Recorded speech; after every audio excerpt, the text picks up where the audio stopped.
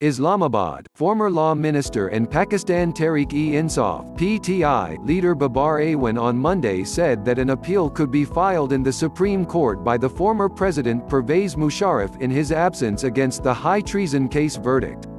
A special court on December 17 had sentenced the former military ruler to death for imposing a state of emergency on November 3, 2007. Addressing a press conference, Awan referred to a judgment, SCMR 1999, page 1619 of Supreme Court given by the then Chief Justice Ershad Hussain, which clarified that an appeal can be filed in absence of the accused. The government would adopt legal and constitutional procedure in Musharraf's case and may approach the court against the verdict in the high treason case, Awan said. He added that some elements were relating the clash of institutions with paragraph 66 of the verdict.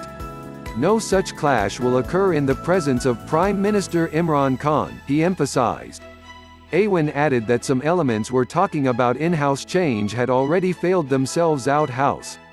There was no base or possibility in the matter and not even the circumstances were favoring such rumors, the PTI leader said.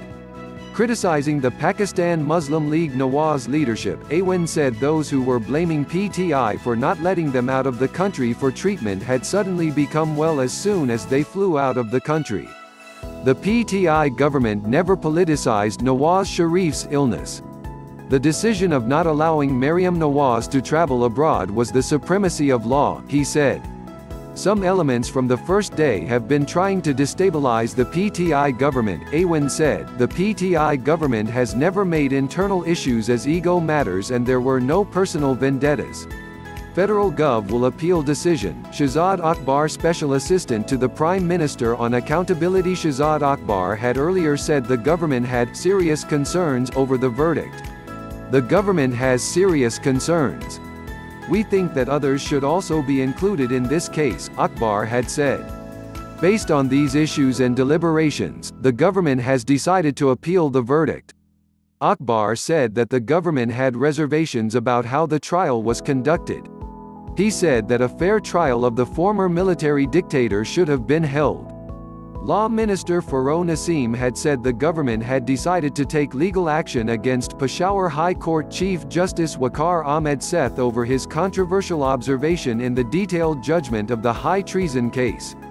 Naseem had the federal government had decided to file a reference at the Supreme Judicial Council against Justice Seth for his observation in paragraph 66 of the verdict. He has written that we direct all law enforcement agencies to arrest Musharraf and punish him according to the law. He has further written that if he is found dead, his corpse be dragged to D Chowk and hanged for 3 days, said Naseem. I do not understand what need the judge had to give such an observation, he said, referring to paragraph 66 of the verdict. The law minister added that Justice Seth was unfit. By giving such an observation, Justice Seth has proven that he is mentally unfit, the federal law minister said. I would like to request the Supreme Court to stop the judge from working.